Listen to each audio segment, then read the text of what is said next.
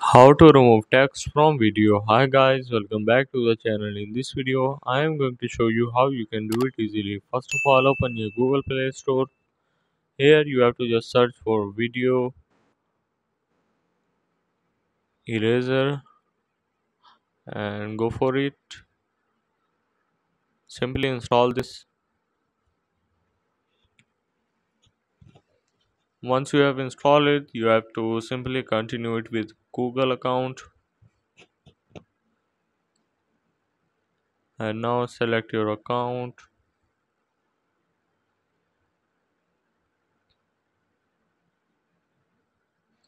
So this is the interface of the app. You have to simply go for remove video watermark, click on it and allow.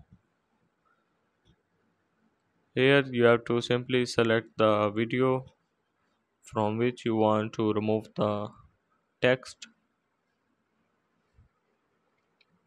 and now this block you have to point it to the text and simply click on this done button on the top right and you are good to go. So this is how you can remove text from video.